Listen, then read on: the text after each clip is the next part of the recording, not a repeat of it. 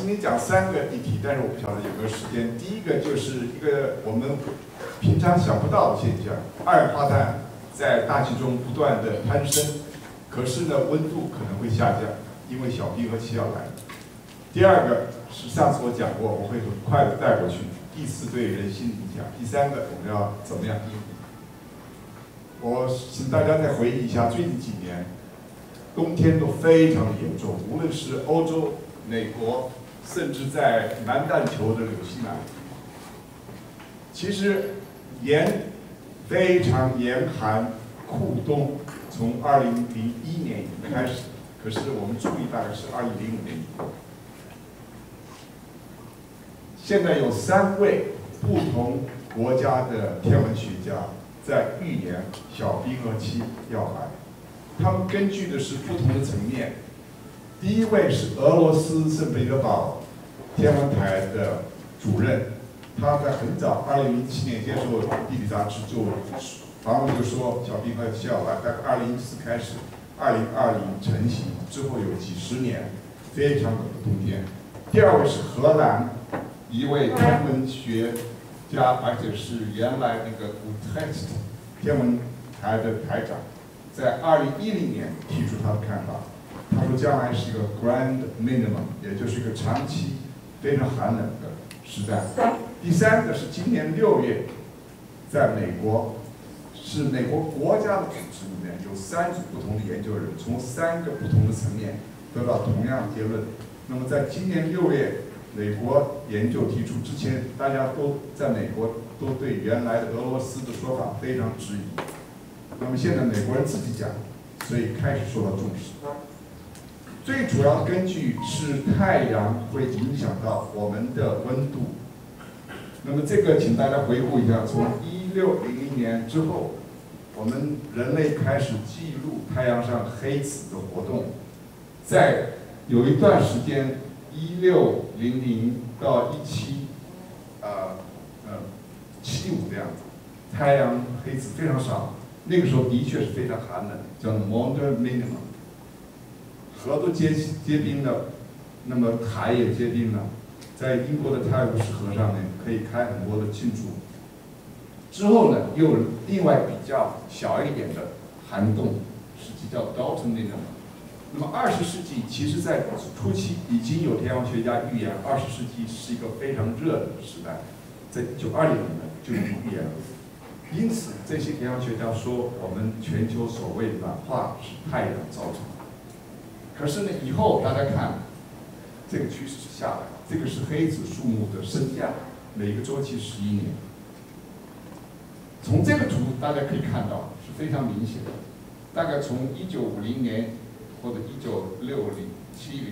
1970年以后，太阳黑子周期的强度就下降，甚至太阳黑子的次数下降，强度也在下降。这个是太阳黑子强度持续下降的图，这是公元2000年，这是2005年，那么现在大概是2010年左右。所以他们这样讲，我觉得这种说法可能比较可信，因为在这个领域里面打架打得很厉害，就像我们蓝绿打得很厉害，而且口出恶言，甚至在事业上面打压对方。其实呢，我看到真相是跨越这2派，一派说地球暖化是人造成的，不是太阳造成的，如果有的话，太阳的原因是很少。另外一派说不是人造成，是太阳造成的，两个都非常的极端。我所看到的其实是两个合在一起，也就是在20世纪上半，太阳影响多于人，可是下半因为人烧炭不断增加，那么人有责任。我觉得这样看可能比较接近事实。那么有很多不同的科学家已经提出这个看法，有的是在德国，有的是在其他地方。那么还有一个很重要的现象，就是在过去42万年，根据南极的冰蕊得到的证据，二氧化碳上升通常在大气温度上升之后1000年，也有人说是200年、800年，甚至1200年。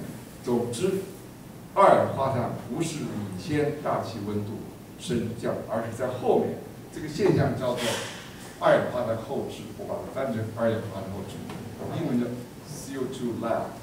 这个在科学界都是不争的事实。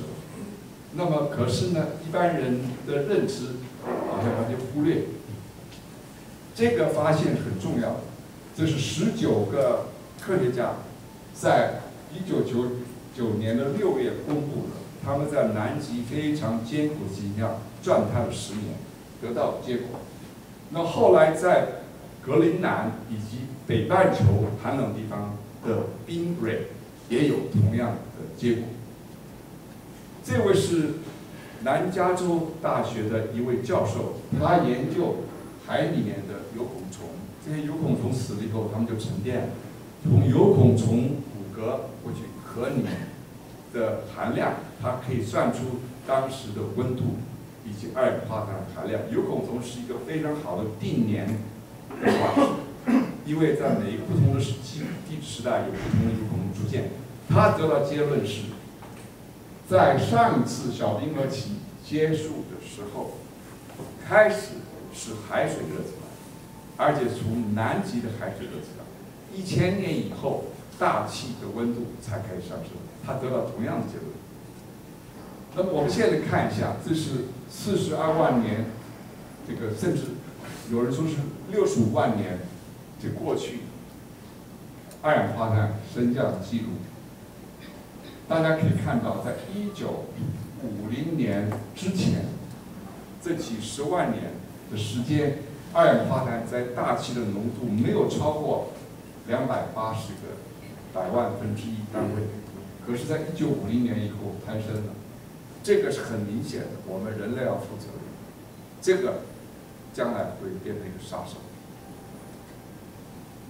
今年的年初有一些奇怪的现象发生，诸位还有印象吗？就是各地很多鱼跟鸟群，这个很多的这种鱼跟鸟的群突然死亡。在3月初，美国洛杉矶 King Harbor 有上百万的沙丁鱼突然浮起来，科学家去验这个水没有污染，天气非常好，晴空万里。他们看到的是这些鱼都是缺氧死掉的，而且这些鱼的这个尸体很久没有腐烂，大家觉得很奇怪。在台湾也有类似的情形。4月中，我们的新店区有大量的乌鱼，它是从淡水里面涨潮进来，由于缺氧突然浮起来死亡。甚至前2天，上礼拜4。也在基隆河畔，也是乌鱼缺氧死亡。鸟呢，有很多地方都有，诸位还记得这个图？这个鸟跟鱼突然死亡，在今年的年初特别明显，1月到3、4月。台湾也有鸟群的突然死亡，在台中1月有100只死鸟。那么这是动物。我所问的科学家，他们给我最好的解释，虽然没有办法100%证明，就是叫做气雾。在空气中，由于大气二氧化碳已经升高到某个程度，所以氧气跟二氧化碳会分开来。当鸟飞进一团气雾，气团里面二氧化碳比较高的时候，它们是快速运动的动物，需要大量氧就栽倒。那鱼也是在水里面有二氧化碳比较高的水团。那么当鱼进去的时候，也就死亡。那我们看一下人，有一个医生朋友，他已经注意这个现象10多年了。他说他所看到的病人肺癌得到的率在最近急速攀升。我们看一下癌症全世界的分布，这是最新资料，国家地理杂志上一期，最严重的就是肺癌。这是肺癌大的表示人数比较多，这是我们这里西太平洋、欧洲、美国、非洲，就是东部的地中海以及东南亚。肺癌是所有里面最严重的，每一年肺癌要死的人有140万。这个是一个现象。那么我非常建议，如果有医学方面的学者可以继续追踪，因为没有人问这个问题，所以你要找资料可能一时找不到，除非有新的医生他会看到这个现象。所以未来的灾难不是北极的乳地，因为将来如果小冰河期来的话，北河的乳地农民可能重新会接起来。大气二氧化碳浓度持续上升才是全球生理面临的灾难，动物会死亡，人会得慢性病。小冰河期来，二氧化碳继续上升。那么在以前65万年、42万年，无论你怎么算，二氧化碳升降是在温度的后面，所以即使没有人烧炭，将来小冰河期来，二氧化碳要下降还要上来，何况我们还在烧炭。所以这个是我们人类必须要觉醒，不要再吵到底是人为的暖化还是天然暖化，大家要合在一起，好好合作解决这个问题。我对个人的建议是这样，就是早起，因为医生朋友跟我说，当太阳刚刚出来的时候，那个时候氧气最多，那是一个转换点。太阳还没出来之前，对人不是很好，因为那时候二氧化碳很多。刚刚出来的时候，那个时间不要把它放弃，早起到户外去运动，去活动。那么这位医生在四川看到很多地方，他们的空气非常的糟糕，但是他很惊讶，有很多长寿人，他发现就是这么一回事，这些长寿人都是早起的。虽然四川很多地方的空气污染已经到达临界点，就快接近400个%，早起。清淡的饮食，适当的运动，充分的休息。我再把另外一个题目很快的再做一遍。刚才我已经讲过了，就是国际对二氧化碳上升一定要大家合作，这些公司不要为抢了新的绿色能源而大打出手，应该是跟大家分享。这个是有没有希望？有希望。我们楼博士最清楚，有很多无论在中国大陆、美国，甚至在日本。很多科学家已经接近突破点，将来会有一些非污染的能源，但是问题是，不要再争夺，要大家分享。另外一个就是这个学术界的争论，应该可以适时而止，因为大家是在一起，不要再打压别人。那么另外一个题目，我很快的走一遍，就是全球的磁变带来的地磁强度的下降。以及人心的浮动跟人的行为的乖张，这是另外一种灾难。可是很少人会注意到，是跟这个大自然变化是有关系的。这是我书里面的灾变的分类，我没有时间全部讲，我只是讲刚才那个题目以及这个这一块人心浮躁、行为乖张，其他就要等书出来再说。这是所有的这些灾变的因果。我们刚才讲到是气候的极端化里面，寒冬将要来，目前是全球暖化。那么人造的温室气体跟这个是有关系的，它已经威胁到了鱼鸟群的猝死，跟人慢性病还没打上来。那么这是一个整体的图画，最后是跟太空有关，跟太空，尤其是太阳系在银河系里面循环有关。这个是没有办法证明的，我们只是说那个是很好的一个解释。我要很快的飞过去，因为这些资料在上一次讲演都有，诸位上这个网站都看到。主要全球磁位有3个现象是无可否认的，一个是磁位极快速的移动，从加拿大北部移向西伯利亚。那么到2050年，如果速度跟方向不变，会到达西伯利亚。机场的磁力度数不断的在更新，也因为是这个状况。那么第二个是地球的地磁的强度，在1500年以前就开始下降。那么现在下降的更快。第3个就是南大西洋异常区越来越大，而且出现在这个异常区的周围，跟它里面这南跟北的磁是反过来，而且太空人从太空飞过去的时候，会有昏眩的感觉，很多敏感仪器在卫星里面必须要关机，否则会受到伤害。至于磁极翻转这个可能性，我看了一下，可能性不是很高。虽然大家看到，由于磁北极的快速移动，可能磁极会翻转。这个是过去16000年地球磁极翻转的历史。